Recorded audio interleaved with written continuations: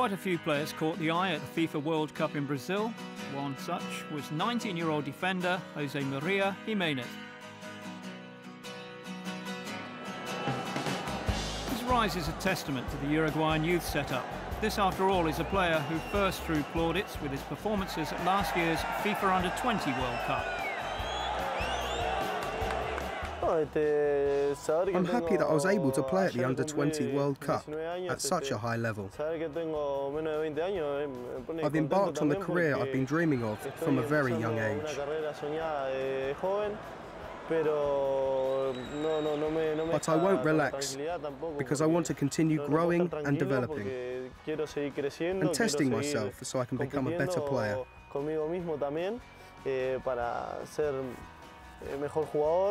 I'm very happy to have experienced something as incredible as that at such a young age.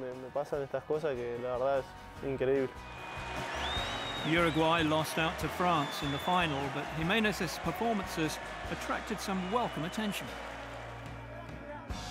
He joined Spanish giants and current domestic champions Atletico Madrid last year, where he linked up with fellow Uruguayans Diego Godin and Christian Rodriguez.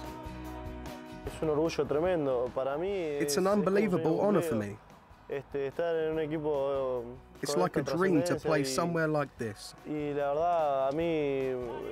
truth is that it makes me very happy to play with my teammates. I'm very pleased to be at such a great club. Gimenez was called up to the national side for Uruguay's qualifiers for Brazil 2014, and now he's training with the senior team. He hasn't too far to look for inspiration. Well, it's nice to have quality in the team, and you pick up a lot from all those great players. But I like to look at those who play in my position because you learn a lot from them.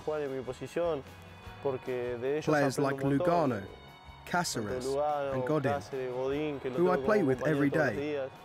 Or players like Andres Scotti. I follow them all the time, as it helps you learn things. This helps me grow in a professional and football sense. I remember I always liked Paulo Montero, because he's a very typical Uruguayan player, with a crazy character. He was a player that caught my attention when I was young. But when I look at European football, then I have to say Fabio Cannavaro has really impressed me the most.